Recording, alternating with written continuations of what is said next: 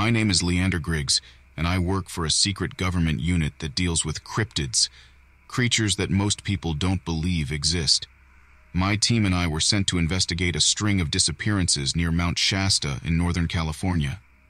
I'd been with the unit for over a decade, and this was just another job, or so I thought. It was early summer when we arrived in the small town of McLeod, nestled at the base of the mountain. Our unit was discreet. We dressed like hikers and carried the kind of gear you'd expect in this part of the country. Our cover story was that we were doing ecological research. I met up with my team at a diner on the edge of town. Marcus, our tech specialist, sat fiddling with a drone controller.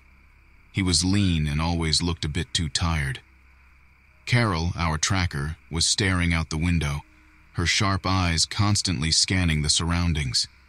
She had a way of blending in, even when you were looking right at her. And then there was Eli, our muscle, a former Marine with a no-nonsense attitude. Over coffee and pancakes, we went over the plan. We'd start by talking to locals who'd seen strange things in the woods, missing hikers, odd noises, and shadows that moved in ways they shouldn't. The mountain had a reputation for strange occurrences, but this was something different. People were disappearing without a trace. Our first stop was a ranger station. Ranger Tom Mason had been in these woods for 30 years. He was skeptical at first, but opened up when he realized we weren't the typical curiosity seekers. People have been going missing for years, he said. But lately it's been worse. Experienced hikers, folks who know these woods like the back of their hand, just gone. We spent the next few days hiking the trails, talking to more people and setting up equipment. Motion sensors, cameras, and traps. It was tedious work, but necessary. At night, we'd camp out in the woods, keeping watch in shifts. One night, while on watch, I heard a noise. It was faint, like a distant echo. I stood up, trying to pinpoint its direction. It wasn't an animal sound, more like a human cry. I woke Marcus and Carol. "Stay here," I said. "I'll check it out." Eli joined me, his hand resting on the hilt of his knife. We moved quietly through the forest, following the sound. It led us to a small clearing. The moonlight revealed a campsite, or what was left of it. Tents torn apart, gear scattered, and a sense of chaos frozen in time. There were no bodies, but there was blood. Eli knelt down, examining the ground. "This is fresh," he said. "Whoever was here, it wasn't long ago." We radioed back to the others, and soon the whole team was there. Marcus set up the drone to get an aerial view while Carol looked for tracks. She found something, tracks that didn't match any animal we knew of. "These are strange," she said, pointing to the ground. "Almost human, but not quite." As the days went on, the disappearances weighed heavily on us. We found more campsites like the first, more blood, but never any bodies. It was as if the mountain itself had swallowed them. We were on edge, and our supplies were running low. One evening, as we were preparing to turn in, the radios crackled. It was a distress signal from a hiker we'd met earlier, a young woman named Sarah who'd been camping with friends. Her voice was panicked, barely coherent. "It's here. It's coming for us. Please help." We moved fast, grabbing our gear and heading in the direction of her signal. The forest seemed different that night, the air heavier, the shadows deeper. We reached her campsite to find it in disarray, much like the others. But this time, there was a survivor. Sarah was huddled against a tree, eyes wide with terror. "It's real," she whispered. "It took them one by one. I tried to run, but it's fast, so fast." We tried to get more information, but she was too traumatized. Marcus stayed with her while the rest of us fanned out, searching for any sign of the creature. The forest was eerily quiet, save for the sound of our own footsteps. Then, we heard it. A rustling, followed by a low, guttural noise. We turned, weapons ready, but saw nothing. Eli took point, moving slowly, scanning the trees. Suddenly, something massive burst from the underbrush. It moved on two legs but was covered in thick fur, its eyes glowing with a predatory gleam. Eli fired, the shots echoing through the night. The creature roared, a sound that seemed to shake the very ground. It lunged at Eli, knocking him to the ground. I shot at it, trying to draw its attention. The bullets seemed to slow it, but not stop it. Carol threw a flashbang, and the creature recoiled, disappearing back into the woods. We rushed to Eli's side. He was alive, but badly injured. "We need to get him back to town," I said. "Now." We moved as quickly as we could, the forest feeling like it was closing in around us. Sarah, still in shock, followed silently. When we reached the ranger station, Tom helped us get Eli stabilized. "What the hell was that?" he asked, eyes wide with fear. "We don't know," I admitted, "but it's hunting people, and it's not going to stop." Eli was airlifted to a hospital, and the rest of us regrouped. We had to figure out what we were dealing with. Marcus pored over the footage from the drone and our cameras. Carol studied the tracks and patterns. I spent hours going through the reports of missing persons, looking for any clue. It was Carol who made the connection. This creature, it's intelligent. It's hunting in a pattern, using the terrain to its advantage. It's almost like it's playing with us. We knew we had to trap it to find a way to stop it before more people disappeared. We set up a series of traps, using the blood from the earlier campsite as bait.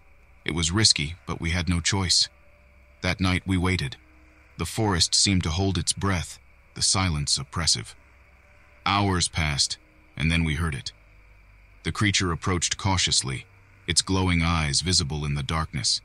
It stepped into the clearing, sniffing the air.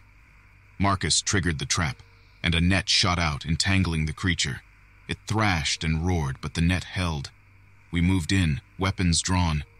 But as we got closer, the creature's eyes locked onto mine, and for a moment, I saw something almost human in them. It broke free, tearing through the net with incredible strength. We fired, but it vanished into the night. We lost it again. In the aftermath, we were left with more questions than answers. Eli recovered, but he was different, quieter. Sarah went back to her life, but she'd never be the same. As for us, we continued our work, always looking over our shoulders.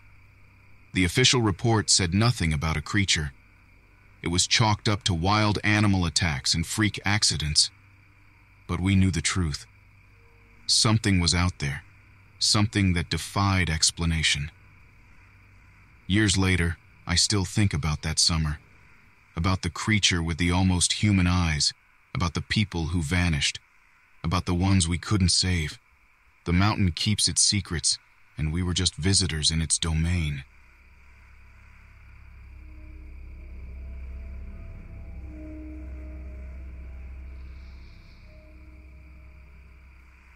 My name is Vernon Harkness. I've spent the better part of my life in the service of a very secretive branch of the government, one that deals with things most people would dismiss as pure fantasy. We hunt cryptids.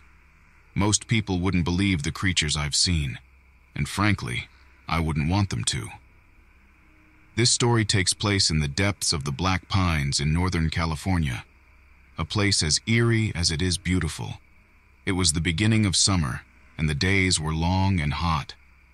I had been assigned to investigate a series of mysterious disappearances in a small logging town called Shady Creek. The locals were scared, and for good reason. 3 people had vanished without a trace in the span of 2 months. The townsfolk were convinced it was some kind of wild animal, but we knew better. I arrived in Shady Creek and met up with my team, Jenny Coleman, our tracker, and Ethan Carver, our tech specialist. Jenny was a no-nonsense kind of woman, tall and lean, with eyes that seemed to see right through you. Ethan was the brains, always tinkering with some gadget or another, and had an encyclopedic knowledge of cryptids. "Let's get to it," I said as we unloaded our gear at the edge of the forest. The air was thick with the scent of pine and the promise of rain.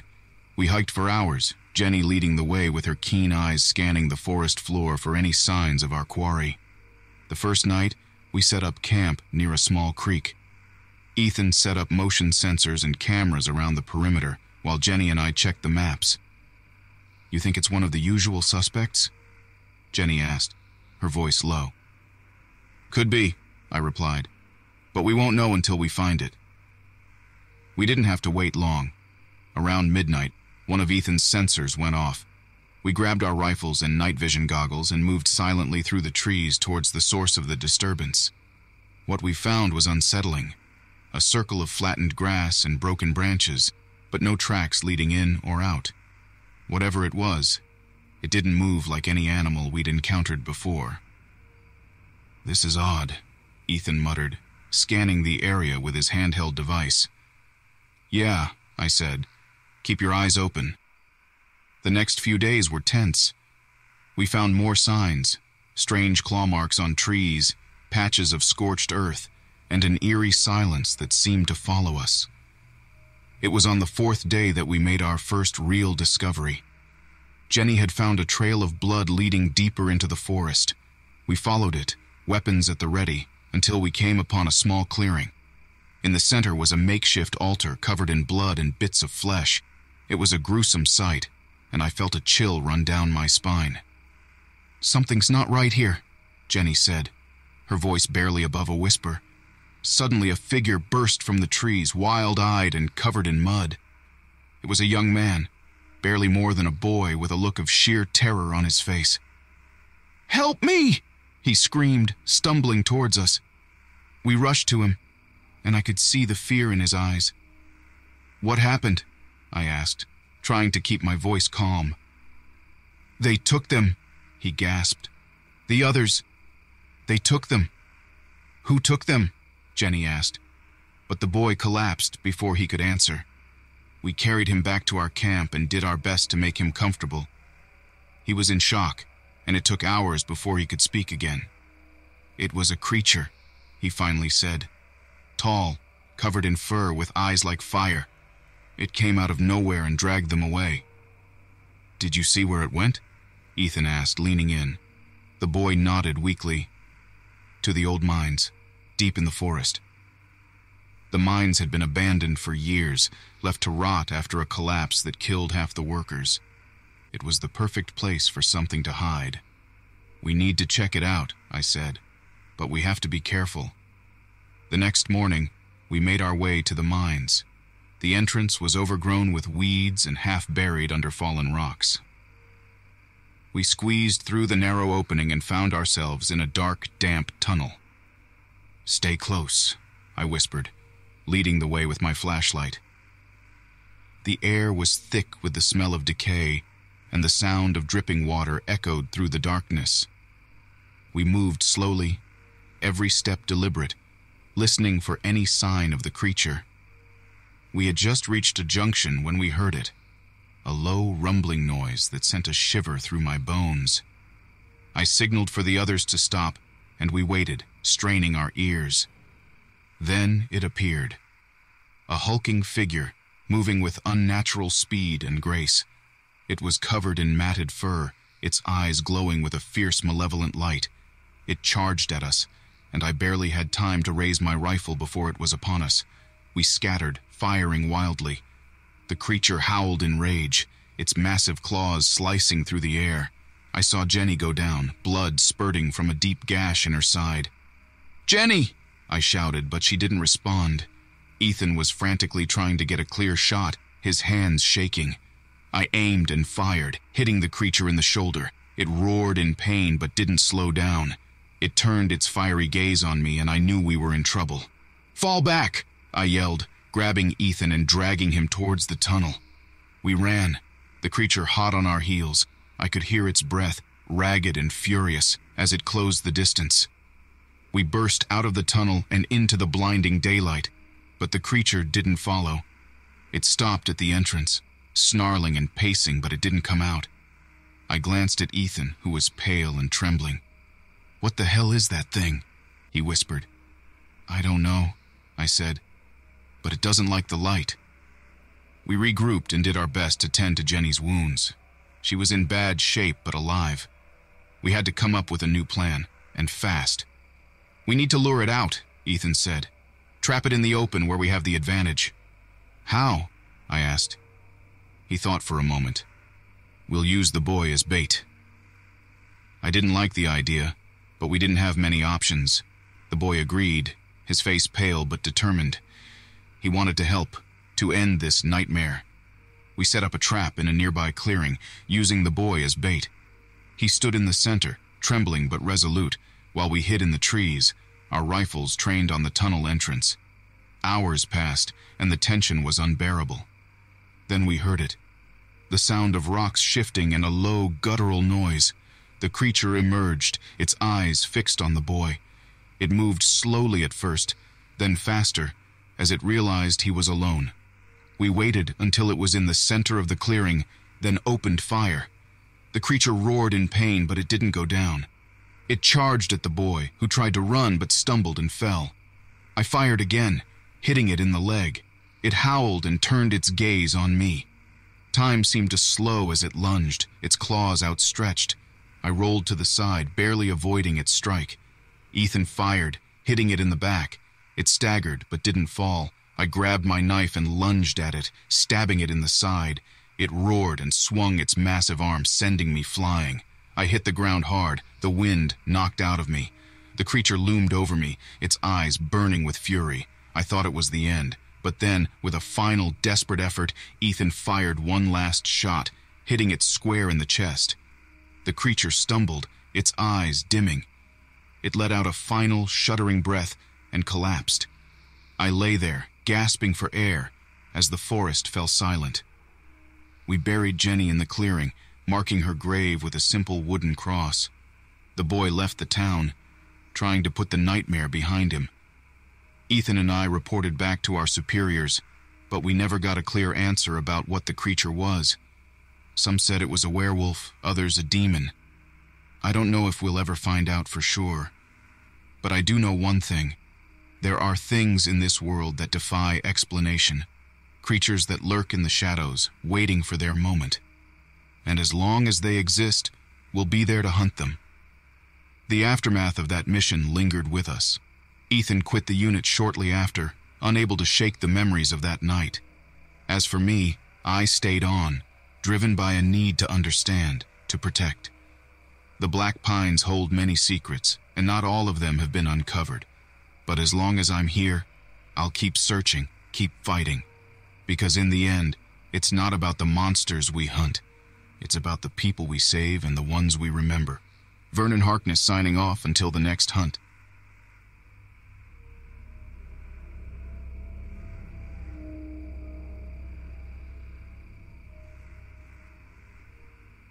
The night we arrived in Minerva, Ohio, the air felt colder than usual for early October. I had joined the unit a few years back, after a stint in the Marines and a short-lived career in private security. My name is Wade Langley. I didn't talk much about my job, not that I could even if I wanted to. The government kept a tight lid on our operations.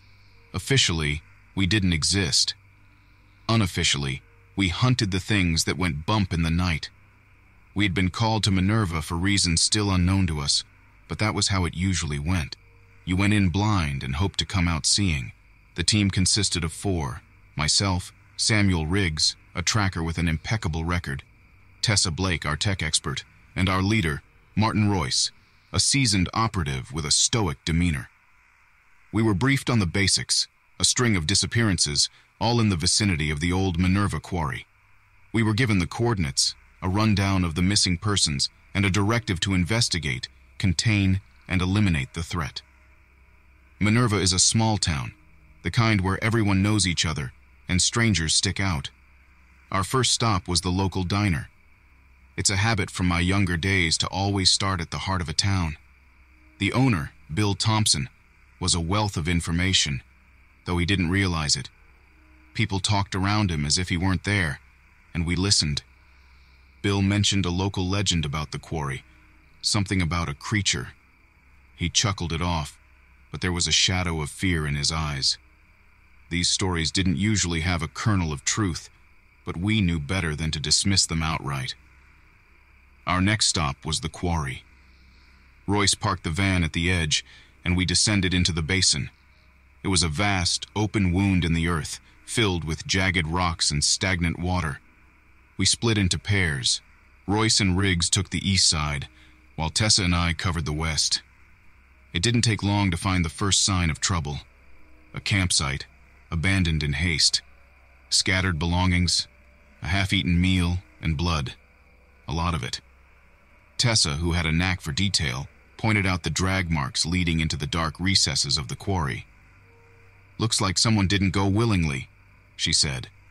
We followed the trail, our flashlights cutting through the darkness. It led us to a cavern, the entrance partially obscured by a landslide. The place reeked of decay, a smell that clung to your clothes and refused to let go. We entered cautiously, weapons at the ready. The deeper we went, the more oppressive the air became. And then we saw it. Bones. Not just animal bones, but human as well. Some old, some fresh. Tessa's gasp echoed in the chamber, but we pressed on. Royce had taught us well. Fear was the enemy's greatest weapon. A sound, faint but distinct, reached our ears. Something was moving in the darkness ahead. We advanced slowly until the light from our flashlights caught a figure. It was hunched over, tearing into what looked like a deer carcass. Royce motioned for silence. We spread out, flanking the creature. Suddenly it looked up. The thing was massive, standing nearly 7 feet tall, covered in matted fur. Its eyes glowed with a malevolent intelligence, and its face, a grotesque parody of humanity, snarled at us. It moved with terrifying speed, lunging towards Tessa. She fired, the shot echoing in the cavern. The creature let out a noise more animalistic than human, but didn't stop. Riggs managed to get a shot off, hitting it in the shoulder. The creature staggered, and Royce took the opportunity to unload his rifle into it. The beast fell, crashing into the rocky floor. We approached cautiously, but it didn't move again. "What the hell is this thing?" Tessa whispered, her voice shaking. Royce knelt beside the body, examining it. "I've seen reports of similar creatures, but nothing like this. We need to get samples and report back." We collected what we could and made our way out of the cavern. The air felt lighter, less oppressive, but the weight of what we'd found remained heavy on our shoulders. Back at the motel, we sent our findings to the headquarters. It didn't take long for the reply, "Hold your position, reinforcements en route." It was never a good sign when they sent reinforcements. We spent the next few hours in tense silence. Tessa went over the footage she'd captured. Riggs cleaned his rifle, and Royce, well, he just stared into the distance, lost in thought. As for me, I tried to get some rest, but sleep wouldn't come. It was around midnight when we heard the noise, a low rumbling like distant thunder. We grabbed our gear and headed outside. The sky was clear, but the sound grew louder. And then we saw them. More of those creatures, emerging from the forest, eyes glowing in the darkness. "Get inside!" Royce yelled, and we bolted for the motel. We barricaded the doors, but it wouldn't hold for long. "We need to move, now!" Royce barked. We grabbed our essentials and headed for the back exit, but the creatures were already there. Royce took point, firing at the nearest one. "Head for the van!" he shouted. We sprinted across the parking lot, creatures hot on our heels. Riggs was the first to reach the van, but as he opened the door, one of the beasts pounced on him. He screamed as it tore into him. Royce fired, killing the creature, but it was too late for Riggs. "Go, go, go," Royce ordered as we piled into the van. Tessa took the wheel and we sped out of the lot, the creatures in pursuit. The van rattled as they slammed into it, but we managed to outpace them. We drove through the night, not stopping until we reached the next town over. We contacted HQ, reported our losses, and waited for further instructions. It was a somber ride back to base, the weight of Riggs's death heavy on our minds. We were met with the usual debriefing, and the higher-ups promised to handle the situation in Minerva. Weeks passed and life went on. We were given a new assignment, a new location, but the memory of that night stayed with us. Riggs was given a hero's funeral, but it felt hollow. We knew the truth, and it was far from heroic. As for Minerva, the official report labeled the quarry a hazardous area, closed off to the public. The disappearances stopped, but the stories didn't. The townsfolk whispered about creatures in the dark, but no one dared go near the quarry again. In the end, we never found out what those creatures were. The files were classified, and we were told to forget. But some things you can't forget. Some things stay with you, haunt you. I still dream about Riggs sometimes, about the quarry and those glowing eyes. I've come to terms with it, in a way. It's part of the job, they say. But some nights, when the wind howls and the shadows seem to move, I can't help but wonder if they're still out there, waiting. The government moved us from one job to the next, always chasing the unknown. We kept hunting, kept fighting. It was all we knew how to do. But every now and then, a name would come up in a briefing, a place that seemed too familiar, and I'd remember Minerva, the quarry, and the creatures that lurked within, and I'd wonder if, someday, we'd meet them again.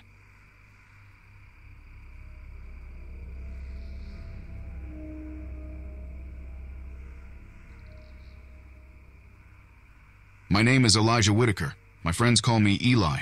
I work for a secretive branch of the U.S. government. Our unit's mission is simple, but perilous. Hunt down creatures most people believe are myths. We call them cryptids. Cryptid hunting isn't something you dream of as a kid. You don't aspire to be the guy chasing Bigfoot or the Jersey Devil, but here I am. I've been doing this job for nearly a decade. It's taken me to the remote corners of the country, from the dense forests of Oregon to the swamps of Louisiana. Today, I'm in the unforgiving wilderness of Montana. The place is as rugged as they come, with jagged mountains, dense forests, and isolated valleys where no one has set foot in years. We'd received reports of unexplained disappearances near the Bitterroot Mountains. Locals whispered about a creature, an animalistic figure that stalked the night. When people started going missing, our unit was called in. I arrived with my partner, Marcus Connolly, a former Marine with a penchant for dry humor and a knack for tracking. We set up our base camp at the edge of a forest. The plan was to spend a week investigating, trying to find any clues. The first few days were uneventful. We hiked through dense woods, navigated treacherous ravines, and interviewed the few locals willing to talk. No one knew much, only rumors and second-hand stories. On the fourth day, things changed. We found a campsite deep in the forest. It looked abandoned, yet recent. There were signs of a struggle, a tent torn open, supplies scattered, and blood. Not a lot, but enough to suggest something violent had occurred. Marcus and I exchanged a look. "This doesn't feel right," he muttered. "Agreed," I said. "We need to find out what happened here." As night fell, we set up surveillance around the campsite. It was cold, the kind of cold that seeps into your bones and makes you question your choices. Marcus kept watch while I tried to get some rest. Sleep didn't come easy. Sometime after midnight, I heard a noise, a rustling, like something moving through the underbrush. I sat up and saw Marcus, tense and alert, his rifle ready. "You hear that?" he whispered. I nodded, gripping my own weapon. We stayed still, listening. The noise grew closer, then silence. Nothing moved. No sound, just the oppressive quiet of the forest. Marcus signaled for me to stay put and began to move toward the noise. I watched him disappear into the darkness, the beam of his flashlight cutting through the night. Minutes passed, each one feeling like an eternity. Then I heard it. A scream. Marcus's scream. I ran towards the sound, heart pounding, mind racing. I found Marcus on the ground, clutching his leg. His face was pale, eyes wide with pain and fear. There was blood, a lot of it. Something had slashed him deep. "Stay with me, Marcus," I said, applying pressure to the wound. "What happened?" He grimaced. "It was fast, Eli. Came out of nowhere. Looked like... I don't know. Never seen anything like it. I knew we had to get out of there. We were vulnerable." I helped Marcus up, supporting his weight as we stumbled back to our camp. As we moved, I kept glancing over my shoulder, expecting to see something, anything chasing us. But there was nothing. The next morning, I radioed for backup. We couldn't continue alone, not with Marcus injured. They told us it would take a day for help to arrive. We just had to survive until then. We spent the day in a tense silence, both of us on edge. Every noise, every rustle of leaves set us on high alert. As night fell, I prepared for another long watch. Marcus was in no shape to keep guard. His leg was swollen, the makeshift bandage soaked with blood. "I'll take the first watch," I said. He nodded, grateful. Hours passed. The forest was eerily quiet. Then I saw it. A shadow moving between the trees. It was large, humanoid, but with an animalistic gait. I raised my rifle, finger on the trigger. "Who's there?" I called out. No response. The shadow moved closer. I could see it more clearly now. It was covered in matted fur, its eyes glinting in the moonlight. I fired a warning shot. The creature stopped, its eyes locked on mine. Then it charged. I fired again, aiming for the center of mass. The bullets hit, but the creature barely flinched. It was on me in seconds, knocking the rifle from my hands. I fought back, using my fists and anything I could grab. It was strong, impossibly strong. Its claws raked across my chest, pain searing through me. I managed to grab a knife from my belt and plunged it into the creature's side. It howled in pain, a guttural sound that shook me to my core. It backed off, retreating into the darkness. I lay there, gasping for breath, my body aching from the struggle. Morning came, and with it, our backup. They found me covered in blood, both mine and the creature's. Marcus was barely conscious, his condition worsening. They airlifted us out, taking us to the nearest hospital. Marcus survived, but he would never walk the same again. The doctors said he was lucky to be alive. As for me, I had my own scars, physical and mental. Weeks later, after we'd both recovered, I was called into a meeting with our unit's leaders. They wanted to know what happened, what we saw. I told them everything, every detail. They listened, took notes, but their expressions gave nothing away. When I finished, they asked me one question. "Do you think it's still out there?" I thought about the creature, its eyes, its strength. "Yes," I said. "It's still out there." They nodded, thanked me, and dismissed me. I left the meeting feeling a sense of unease. We hadn't stopped it. We hadn't even come close. Months passed and life returned to a semblance of normalcy. I went on other missions, hunted other cryptids, but the memory of that night in Montana lingered. I often found myself staring into the darkness, half expecting to see those glinting eyes staring back. One evening, as I sat in my small apartment in D.C., I received a call. It was from Marcus. He sounded better, more like his old self. "Eli," he said, "I've been thinking. We never did find out what that thing was." "No, we didn't," I replied. "I've been doing some research. There are stories, legends, about creatures like the one we saw. I think we need to go back." "Back to Montana?" "Yeah, we need to finish this." I hesitated. The thought of facing that creature again filled me with dread. But Marcus was right. We couldn't leave it unfinished. A few weeks later, we were back in the Bitterroot Mountains. This time, we were better prepared. More weapons, more supplies, more people. We weren't taking any chances. We set up a new base camp, not far from the site of our previous encounter. The forest felt different this time, more menacing. Or maybe it was just my imagination. We spent days scouring the area, looking for any signs of the creature. At night, we kept watch, always on edge. It was on the 5th night that we heard it again. The rustling, the movement in the underbrush. We were ready this time. We moved as a unit, silently advancing towards the noise. And there it was, standing at the edge of the clearing, watching us. It looked the same, but there was something different in its eyes. Something almost intelligent. I raised my rifle, aiming for its head. "This ends now," I muttered. The creature lunged faster than before, but we were ready. A barrage of bullets hit it, forcing it to retreat. We followed, not letting up. It led us deeper into the forest, to a cave hidden among the rocks. Inside, the smell was overwhelming, the stench of decay and blood. We found the remains of its victims, scattered bones and torn flesh. But the creature was gone, vanished into the darkness. We searched the cave, but there was no sign of it. It was as if it had never been there. We left the forest that day, knowing we hadn't killed it, but hoping we'd driven it away for good. Back in D.C., we reported our findings. The higher-ups seemed satisfied, but I wasn't. The creature was still out there somewhere, waiting. To this day, I still think about it. I still wonder what it was, where it came from. And I know, deep down, that one day I'll have to face it again. But until then, I'll keep hunting, keep searching for answers. Because that's what I do. My name is Elijah Whitaker, and I hunt monsters.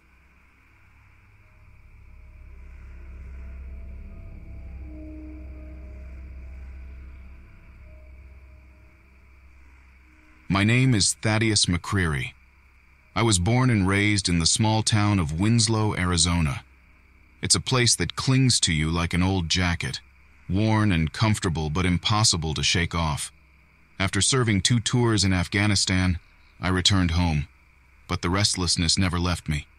So when a government official approached me with a peculiar job offer, I couldn't resist. I joined a secret unit dedicated to hunting cryptids, creatures whose existence remains unconfirmed by science.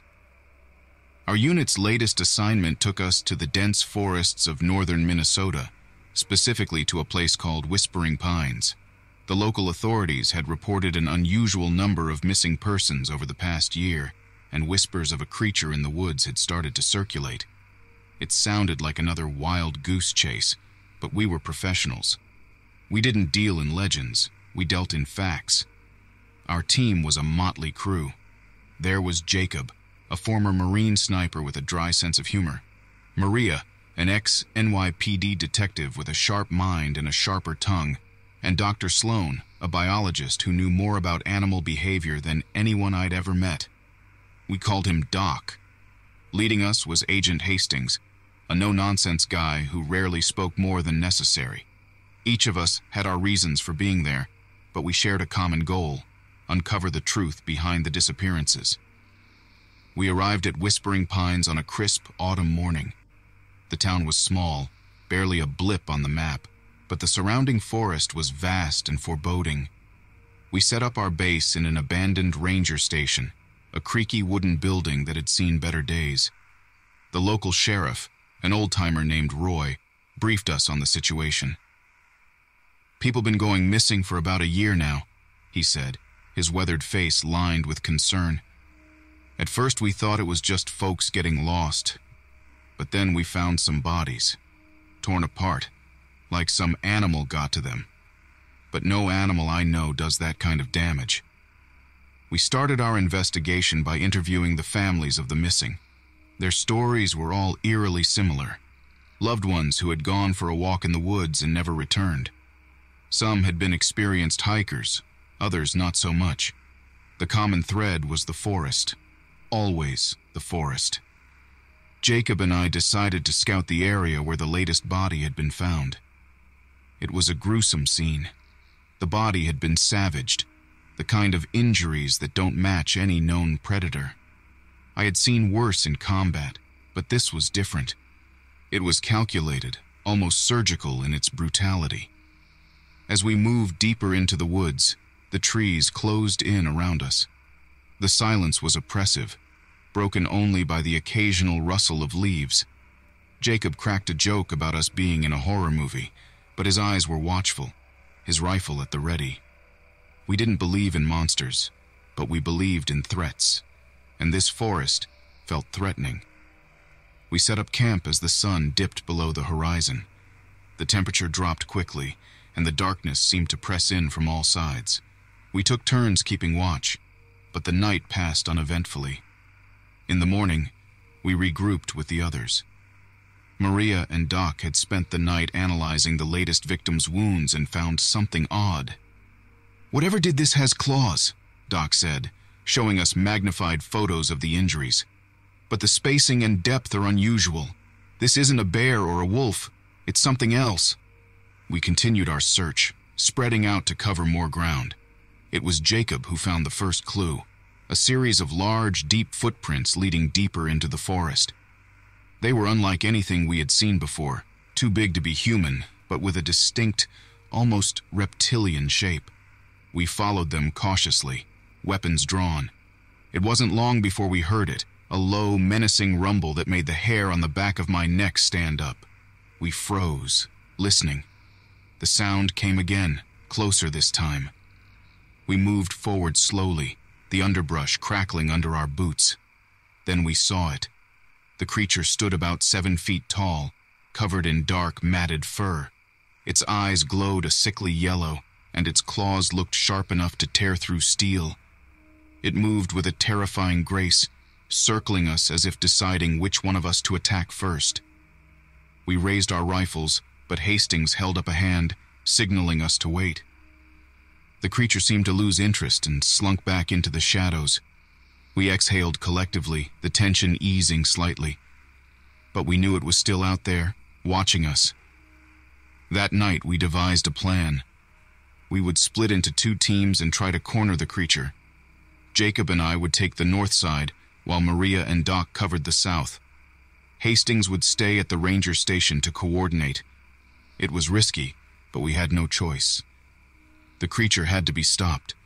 We moved through the forest like ghosts, careful to make as little noise as possible. The darkness was almost tangible, a heavy blanket that obscured everything beyond a few feet. Every snap of a twig, every rustle of leaves set our nerves on edge. Jacob nudged me and pointed ahead. There, in a small clearing, we saw the creature again. It was hunched over something, its claws working furiously. We crept closer, our rifles trained on its massive form. Suddenly it looked up, its eyes locking onto us. There was no time to think. Jacob fired first, the shot echoing through the trees. The creature let out a hideous screech and charged. We fired in unison, the bullets tearing into its flesh. It staggered but didn't fall. Instead, it lunged at Jacob, its claws slashing through his torso. He screamed, a sound I will never forget, and collapsed. I kept firing, my vision narrowing to the monstrous shape in front of me. Finally, it retreated, disappearing into the forest once more. I rushed to Jacob's side, but it was too late. He was gone. The sight of his lifeless body filled me with a cold, hard rage. This creature had to be stopped. We regrouped at the ranger station. The atmosphere was somber, the loss of Jacob weighing heavily on us. Hastings decided that we would make our stand that night. We set up traps around the station and prepared for the creature's return. It was wounded, and we knew it would come for us. The hours dragged by, each one longer than the last. We sat in silence, our weapons ready. The wind howled through the trees, a mournful sound that only added to our unease. Then, just past midnight, we heard it, the unmistakable sound of something large moving through the forest. The creature burst into the clearing, its eyes blazing with fury. We opened fire, the night lit up with the muzzle flashes of our rifles. It shrieked and charged, but this time we were ready. The traps slowed it down, giving us precious seconds to aim and fire. But it wasn't enough. The creature broke through, slashing at anything in its path. Maria was the next to fall, her scream piercing the night as the creature's claws tore through her. Doc and I kept firing, but it seemed unstoppable. Then Hastings stepped forward, a grim determination on his face. He held a flare gun in his hand, a last-ditch weapon we had hoped we wouldn't need. He fired, the flare striking the creature square in the chest. It let out a final bone-chilling scream and retreated, its fur ablaze. We watched as it disappeared into the forest, the flames lighting up the night. The dawn broke, casting a pale light over the devastated clearing. We buried Jacob and Maria, simple graves marked with crosses made from fallen branches. Doc and I stood in silence, the weight of our losses heavy on our shoulders. Hastings radioed for extraction, and we were airlifted out later that day. Back in civilization, the government covered up the incident, as they always did. Officially, Jacob and Maria were killed in a tragic hunting accident. The creature's existence was buried, just another secret in a world full of them. But I knew the truth, and so did Hastings and Doc. The creature was still out there, lurking in the shadows of whispering pines. It was a reminder that some things are better left unexplored, some mysteries better left unsolved. We had survived, but at a great cost. And in the end, the forest had its secrets, and it wasn't willing to give them up easily. Years later, I still think about those days in Whispering Pines. The memories are like old wounds, scars that never fully heal. I still wake up some nights, heart pounding, ears straining for the sounds of the forest. And I wonder, just for a moment, if the creature remembers us too. The truth is, I'll never know. But one thing is certain. The echoes of Whispering Pines will haunt me for the rest of my days.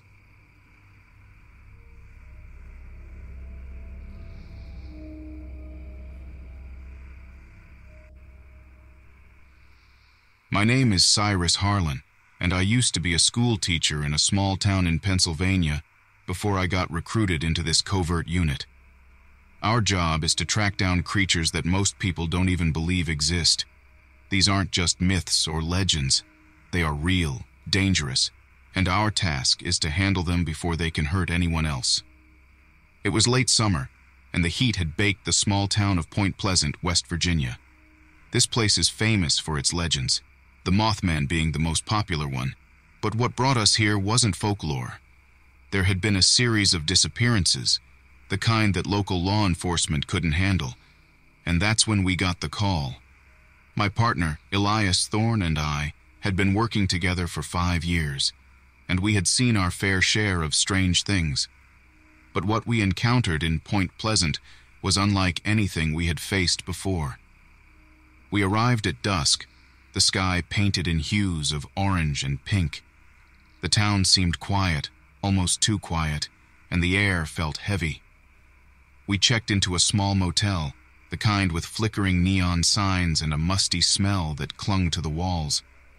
After a quick briefing, we decided to start our investigation at the last known location of the missing person, a young woman named Abby Miller. Abby had been a college student, home for the summer. She'd gone for a walk along the riverbank one evening and never returned. The locals had searched the area thoroughly, but there were no signs of a struggle, no clues left behind. It was as if she had vanished into thin air. Elias and I made our way to the riverbank, the sun dipping below the horizon. The air grew cooler, and the shadows lengthened. We walked along the path, our eyes scanning the ground for anything that might give us a lead. There was something unsettling about the place, a stillness that made the hairs on the back of my neck stand up. Elias stopped suddenly, pointing to a patch of grass that looked trampled. "Over here," he said, his voice low. We knelt down, examining the area. There were footprints, too large to be Abby's, leading away from the path and into the woods. We followed them cautiously, our hands hovering near our weapons. The tracks led us deeper into the forest, where the trees grew thicker and the light barely penetrated the canopy. After about an hour, we came across a small clearing. In the center, there was a makeshift campsite, a fire pit surrounded by stones and a few scattered belongings. But what caught my attention was the torn, bloodied piece of cloth hanging from a low branch. It was Abby's. Elias and I exchanged a grim look. This was no ordinary disappearance. We searched the campsite thoroughly, finding more signs of a struggle, broken branches, disturbed soil, and more blood. The realization hit us hard. Abby had been taken, and whatever took her was not human. We radioed back to our base, giving them our coordinates and the details of our findings. Then we continued our search, the sense of urgency growing with each passing minute. The deeper we went, the darker it got, and the sounds of the forest seemed to close in around us. Suddenly, a rustling noise came from the bushes to our right. We drew our guns, moving silently towards the sound. A figure emerged, stumbling into the clearing. It was a man, his clothes torn and his face scratched. He looked at us with wild eyes, mumbling incoherently. "Hey, it's okay," I said. lowering my gun and approaching him slowly. "We're here to help. What happened to you?" The man looked at me, his eyes wide with fear. It's out there," he stammered. "It's hunting us." We got him to sit down and gave him some water. His name was Gary, a local hiker who had been camping in the woods when he was attacked. He described a creature, tall and gaunt, with glowing eyes and long claws. It had taken Abby and chased him, but he had managed to escape. Gary's description matched the reports we had received about other sightings in the area. This was no ordinary animal. It was something far more sinister. We knew we had to act fast if we were going to find Abby and stop this creature. Leaving Gary with our emergency supplies and instructions to stay put, Elias and I pressed on. The forest seemed to close in around us, the darkness becoming almost tangible. We moved cautiously, every sound amplified in the silence. Then we heard it, a low, guttural sound that sent a chill down my spine. We followed the noise, our guns drawn and our senses on high alert. The trees parted to reveal a cave entrance, partially hidden by overgrown vines and foliage. The sound grew louder, echoing from within. Taking a deep breath, we entered the cave, our flashlights cutting through the darkness. The air inside was damp and musty, the floor uneven and slippery. We moved slowly, the beam of our lights dancing over the walls. Then we saw it, a shadowy figure at the far end of the cave. It turned towards us, its eyes glowing in the darkness. Elias fired a shot, but the creature moved with incredible speed, darting out of sight. We advanced cautiously, the tension palpable. As we rounded a corner, we found ourselves in a larger chamber. There, lying on the ground, was Abby. She was unconscious but alive, her clothes torn and dirty. I rushed to her side, checking her pulse. "She's alive," I said, relief washing over me. Elias kept his gun trained on the shadows, his eyes scanning the darkness. "We need to get her out of here," he said, his voice steady. We lifted Abby carefully, moving as quickly as we could without risking her safety. The creature was still out there, and we knew it wouldn't let us leave without a fight. As we made our way back through the cave, we heard it again, the same guttural noise, closer this time. It lunged at us from the darkness, its claws raking the air inches from my face. Elias fired again, the shot echoing through the cave. The creature recoiled, letting out a deafening scream. We didn't wait to see if it was hurt. We ran, Abby in my arms, Elias covering our retreat. We burst out of the cave into the night, the cool air hitting our faces. We didn't stop running until we reached the clearing where we had left Gary. He was gone, his supplies scattered and signs of a struggle evident. "We need to get to the town," Elias said, urgency in his voice. We made our way back to the riverbank, where we had parked our vehicle. The drive back to town was tense, our eyes constantly scanning the darkness for any sign of the creature. We arrived at the motel and called for an emergency evacuation. Within minutes, a helicopter arrived, and we got Abby on board, her condition stable but critical. As we flew back to our base, I couldn't shake the feeling that we had only just begun to understand the danger lurking in those woods. Abby survived, but others might not be so lucky. The creature was still out there, and it was only a matter of time before it struck again. Back at the base, we debriefed with our superiors, providing every detail of our encounter. They assured us that a team would be sent to investigate further, but I knew this wasn't the end. The creature was still out there, and we had barely scratched the surface of its true nature. Days turned into weeks, and the memories of that night haunted me. We had saved Abby, but at a great cost. Gary was still missing, and the thought of what might have happened to him kept me up at night. The creature had evaded capture, and the reports of its sightings continued to trickle in. Point Pleasant remained a place of mystery and fear, its legends now intertwined with the very real danger that lurked in its woods. We had done our job, but the sense of unease never left me. There are things in this world that defy explanation, creatures that exist beyond the realm of our understanding. As for me, I returned to my work with a renewed sense of purpose. The world is full of darkness, but there are also those of us who stand ready to face it. We are the ones who venture into the unknown, who confront the things that go bump in the night. And though the battle is never truly won, we fight on, because sometimes the difference between life and death is knowing what's out there and being prepared to face it. Elias and I remain partners, our bond forged in the fires of countless battles. We continue our work, always vigilant, always ready. The world is a strange and dangerous place, but we are the line that holds the darkness at bay. And as long as we stand, there is hope.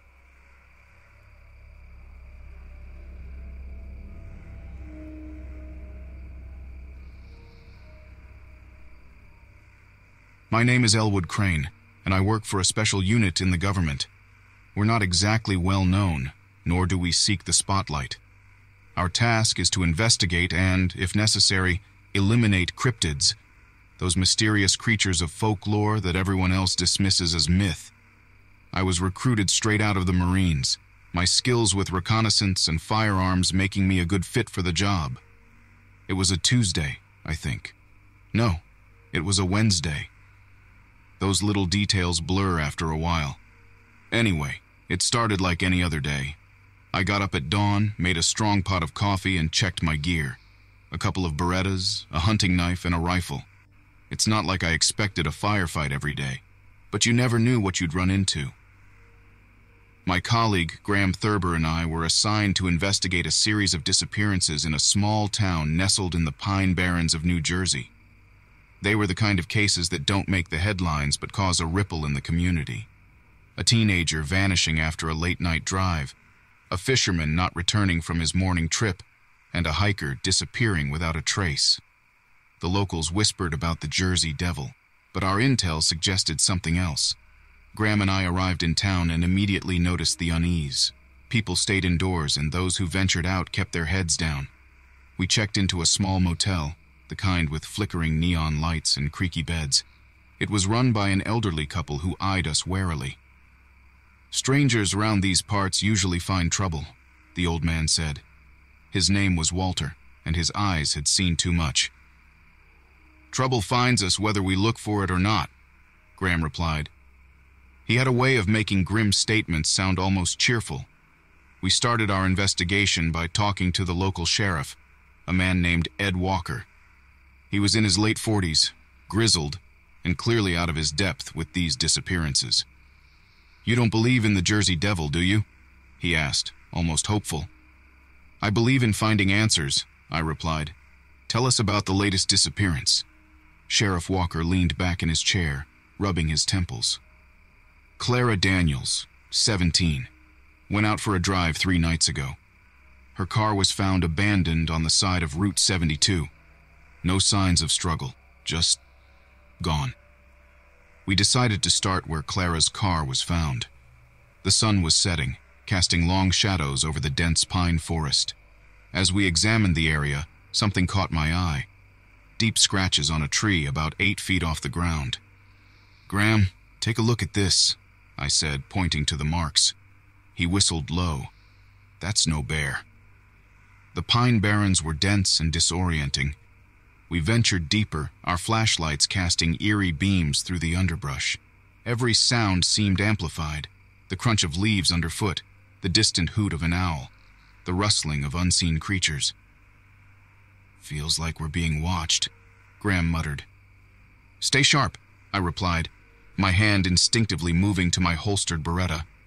We followed a faint trail that led us to an old cabin, long abandoned.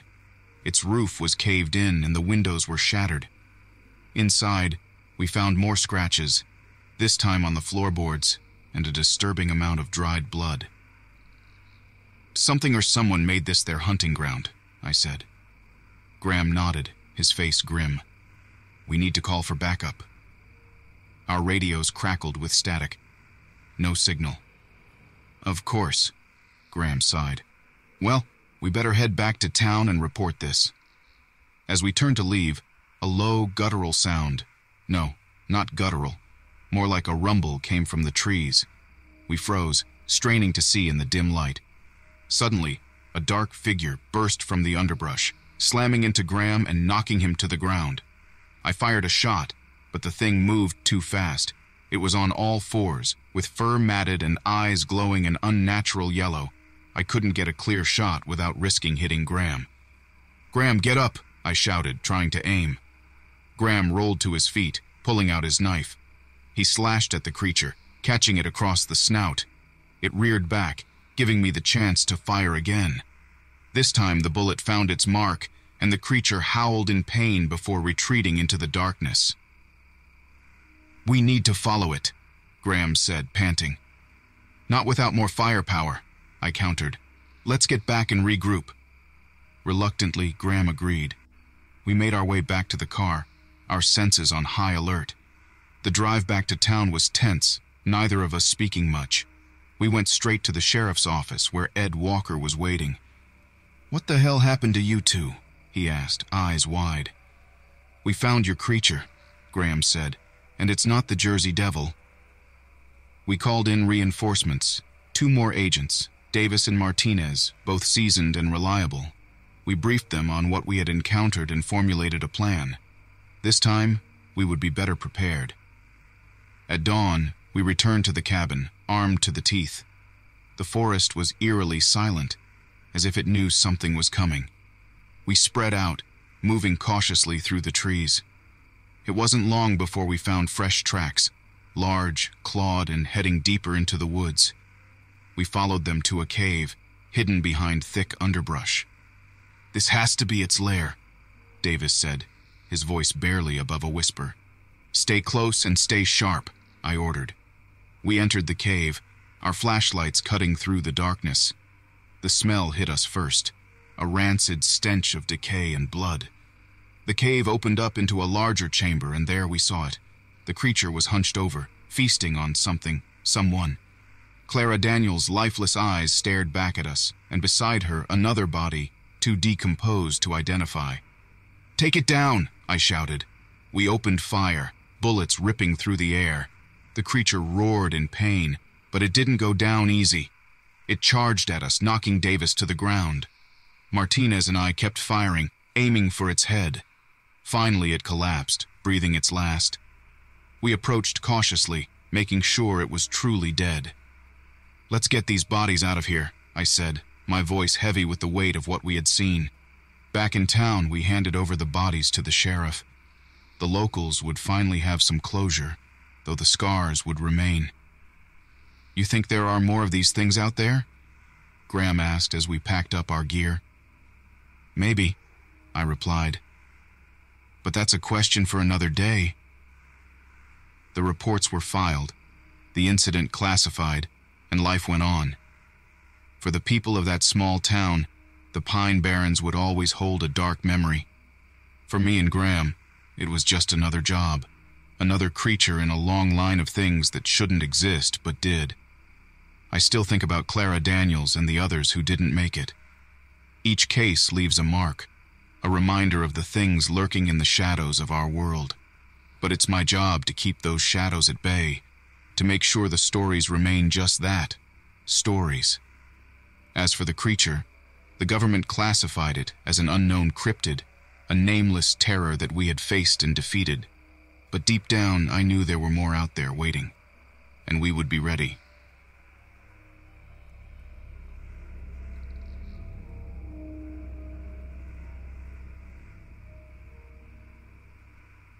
My name is Tobias Egan, and I work for a unit that officially doesn't exist.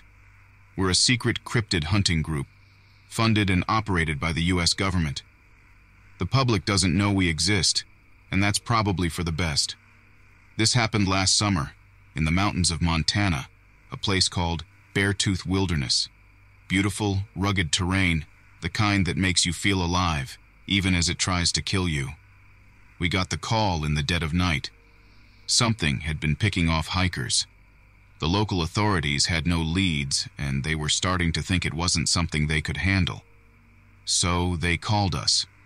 My team, a mix of ex-military, biologists, and survivalists, was dispatched with little information and even less hope. I remember thinking how this job would be just another day at the office. Tracking, identifying, and eliminating a cryptid was our bread and butter. How wrong I was. Our first day was spent gathering intel from the local rangers. They were tight-lipped, clearly spooked. "People go missing up there," one of them said.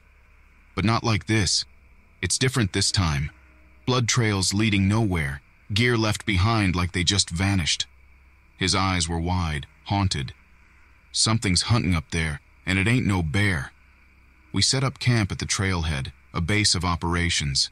I had a team of 6, Maria, our tracker, Hank, our weapons specialist, Dr. Laura Pine, a biologist, Jake, our survival expert, and Rob, our tech guy. We didn't waste time. At dawn, we headed into the mountains. By midday, we found our first clue, a shredded backpack smeared with blood. It was a mess of nylon and gore, the kind of sight you don't forget. "Looks like something big got them," Maria muttered, examining the tears. "Claws, maybe. Definitely not human." We pushed on, the tension thick. It was Maria who found the next clue, a torn piece of clothing snagged on a branch. She stopped, crouching low. "This is fresh. Whatever did this, it's close." The first night, we camped in a small clearing. We took turns on watch, the fire casting long shadows. I was up, my senses on high alert. It was around midnight when I heard it. A rustling, then a low, heavy breathing, like a large animal. I woke Hank, who silently grabbed his rifle. "Over there," I whispered, pointing to the edge of our camp. We moved slowly, carefully, trying to catch sight of whatever was out there. But there was nothing, just the dark and the oppressive silence.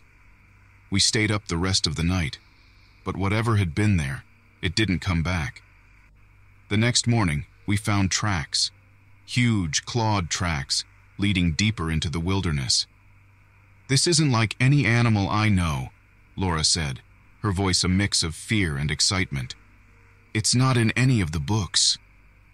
We followed the tracks for miles, the terrain growing more treacherous. We found more signs, half-eaten carcasses of deer, shredded as if by some monstrous force. The deeper we went, the more we felt like we were being watched. It was the third day when things went south. We stumbled upon an old cabin, half-rotted and abandoned. Inside, we found signs of a struggle, blood on the floor, deep gashes in the wood. And then, we found the body, or what was left of it, torn apart, barely recognizable as human. Hank turned away, cursing under his breath. Laura looked pale, her hands shaking. "We need to go," Jake said, his voice steady but his eyes betraying his fear. "This thing, whatever it is, it's hunting us." But we couldn't leave. Not yet. We had to find it, stop it. That's what we were here for. That night, we set traps around our camp. It was a tense, quiet evening, everyone on edge. Around midnight, we heard it again. That rustling, that heavy breathing. This time, it was closer. Much closer. "Everyone up," I whispered, and we all grabbed our weapons. We formed a tight circle, backs to the fire. The noise grew louder, coming from all sides. We were surrounded. Then it attacked. A blur of movement, a flash of claws. It was huge, covered in matted fur, eyes glowing in the firelight. It moved like nothing I'd ever seen, fast and silent. It hit Hank first, knocking him to the ground. He screamed, a short, sharp sound that cut off abruptly. We fired, bullets tearing through the night. The creature roared, a sound that shook the ground beneath our feet. It lunged again, this time at Maria.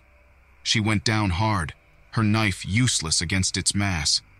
I grabbed a flare, lighting it and throwing it at the creature. It recoiled, the light seeming to hurt it.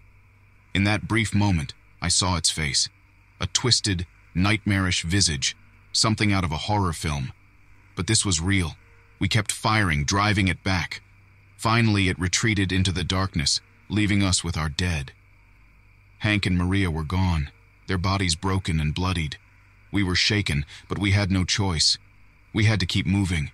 We buried Hank and Maria, marking their graves with stones. There was no time for mourning. We pressed on, the tracks leading us higher into the mountains. The air grew thin, the trees sparse. We were getting close. 2 days later, we found its lair, a cave hidden behind a waterfall. The air was thick with the stench of decay. Inside, we found more bodies, hikers, campers, all torn apart. And then we saw it, sleeping, if you could call it that, in the back of the cave. The creature. We approached slowly, weapons drawn. I signaled to Laura and Jake to flank it while Rob and I took point. We needed to be quick, decisive. But things rarely go as planned. As we moved in, the creature stirred. Its eyes snapped open, and it leapt to its feet with a speed that defied its size. It charged at us, and we opened fire. The cave echoed with the sound of gunfire and the creature's enraged roars. It was chaos. Rob went down first, a swipe from the creature's claws sending him sprawling. Laura screamed, firing her rifle until it clicked empty. Jake threw a grenade, the explosion deafening in the confined space. When the smoke cleared, the creature was gone. The cave was a wreck, bodies and debris everywhere. We were alive, but barely. Rob was dead, Laura wounded. Jake and I were the only ones still standing. We stumbled out of the cave half-dazed. There was nothing more we could do. The creature was still out there, but we had no strength left to pursue it. We radioed for extraction, and a chopper picked us up the next morning. Back at base, we were debriefed. The higher-ups weren't happy. We'd lost 3 good people, and the creature was still at large. But we'd done our job as best we could. In the end, they decided to cordon off the area, declare it a protected wilderness. No one in, no one out. They couldn't risk another encounter. As for us, we were reassigned, sent to different parts of the country. The unit carried on, but we were changed, haunted. I still think about that creature, about what it was and where it came from. I'll never know for sure, but one thing's certain. There are things out there in the dark places of the world that defy explanation. Things that hunt and kill, and sometimes we hunt them back.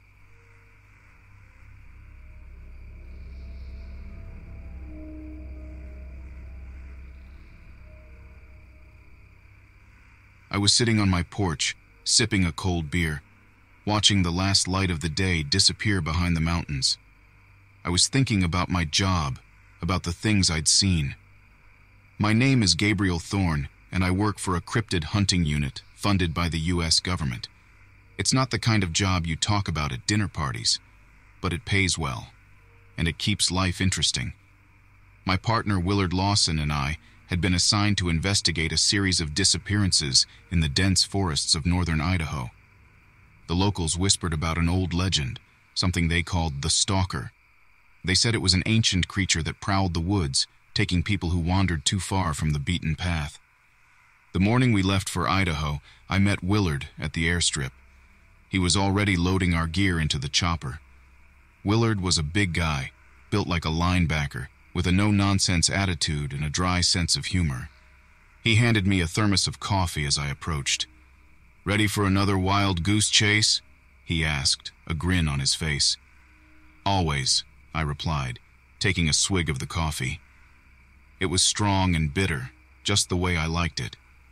The flight was uneventful, the kind that gives you too much time to think. By the time we landed in the small town of Pinehurst, I was itching to get into the field. The town was quiet, almost eerily so. We checked into a small motel, the kind with flickering neon signs and peeling paint, and set up our equipment. That night we met with the local sheriff, a grizzled old man named Hank Monroe. He had the look of someone who'd seen too much and didn't care to see anymore. "People have been going missing for years," Hank said, nursing a whiskey in the corner of the dimly lit bar. "But it's gotten worse lately. Good folks, just up and disappearing without a trace." "What do you think it is?" Willard asked, leaning back in his chair. Hank shook his head. "I don't know. Some say it's a bear, others say it's something else, something unnatural." We spent the next few days interviewing locals and exploring the forest. The more we heard, the more I began to believe that there was something out there, something beyond our understanding. The stories were too consistent, the fear too real. One evening we set up camp deep in the woods, determined to find answers. We had trail cameras, motion sensors, and enough firepower to take down a small army. As the sun set, the forest came alive with the sounds of nocturnal creatures. It was peaceful in a way, but there was an underlying tension, a sense that we were being watched. Around midnight, the first alarm went off. A motion sensor had detected movement near the edge of our camp. Willard and I grabbed our rifles and moved silently through the trees. The night was pitch black, the kind of darkness that plays tricks on your eyes. We found the source of the disturbance, a deer carcass, torn apart and still bleeding. But what struck me was the precision of the wounds. They weren't the ragged tears of a bear or a wolf. They were clean, almost surgical. "Something's not right," Willard muttered, his voice barely audible. We spent the next few hours on high alert, but nothing else happened. As dawn broke, we decided to check the trail cameras. What we found sent chills down my spine. The footage showed a large, shadowy figure moving through the trees, barely visible but undeniably there. We followed the trail, deeper into the forest. The trees grew denser, the air colder. It felt like we were stepping into another world, a place untouched by time. After a few hours, we stumbled upon a clearing. In the center was a cave, its entrance hidden by thick underbrush. We ventured inside, our flashlights cutting through the darkness. The cave was deep, winding through the earth like a labyrinth. The air was damp and cold, the kind that seeps into your bones. We found remnants of campfires, old and new, and signs of a struggle. Then we found the bodies. They were arranged in a circle, their faces twisted in terror. Some were old, little more than skeletons, while others were fresh, their skin still pale and lifeless. It was a macabre display, a monument to whatever horror dwelled in these woods. Willard and I exchanged a grim look. We knew we had to get out of there, but as we turned to leave, we heard a sound, a low, guttural sound that echoed through the cave. We raised our rifles, our hearts pounding in our chests. The creature stepped into the light. It was massive, towering over us, its body covered in matted fur. Its eyes glowed with an unnatural light, and its teeth were sharp and gleaming. It didn't speak, didn't make a sound, but the message was clear. We were not welcome here. We opened fire, the sound deafening in the confined space. The bullets seemed to have little effect, barely slowing it down. It lunged at Willard, its claws slashing through his chest. He fell to the ground, blood pouring from the wounds. I fired again and again, but the creature kept coming. I knew we couldn't kill it, but I had to try. It was on me in an instant, its claws tearing into my flesh. The pain was excruciating, but I managed to pull the trigger one last time. The creature recoiled, giving me a chance to crawl away. I grabbed Willard, dragging him towards the entrance. He was barely conscious, his breathing ragged. We made it outside, the sunlight blinding us. The creature didn't follow, staying within the shadows of the cave. I called for help, my voice hoarse and desperate. A search team arrived within hours, but it was too late for Willard. He died in the helicopter, his blood staining the floor. They never found the creature. The cave was empty when they returned, the bodies gone. The locals still talk about the stalker, but no one dares to venture into those woods. I left the unit shortly after that, unable to shake the memories of that night. I still have nightmares, images of those glowing eyes and sharp teeth haunting me. I know I'll never be the same again, but I also know that some things are best left undiscovered. The government covered up the incident, as they always do. Officially, Willard's death was attributed to a bear attack, a tragic accident. But I know the truth, and I carry the scars to prove it. The stalker is still out there, somewhere in those dark woods, waiting. And I know it will never stop. I moved to a small town in Montana, far away from the memories of that night. I bought a cabin near a lake, where the air is clean and the nights are quiet. It's a simple life, but it's enough.